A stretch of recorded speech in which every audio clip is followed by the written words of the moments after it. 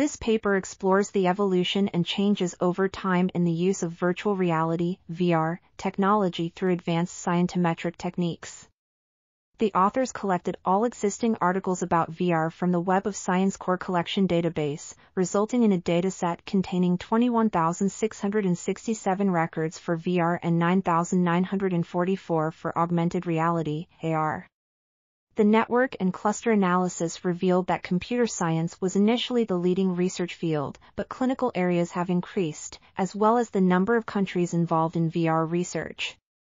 The present work discusses the future expected capacities, increases, and challenges of VR/AR/RIF in scientific fields and human communication and interaction.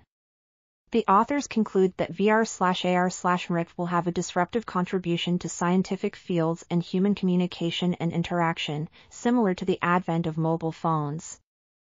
This article was authored by Pietro Cipresso, Irene Chicchi Giglioli, and others.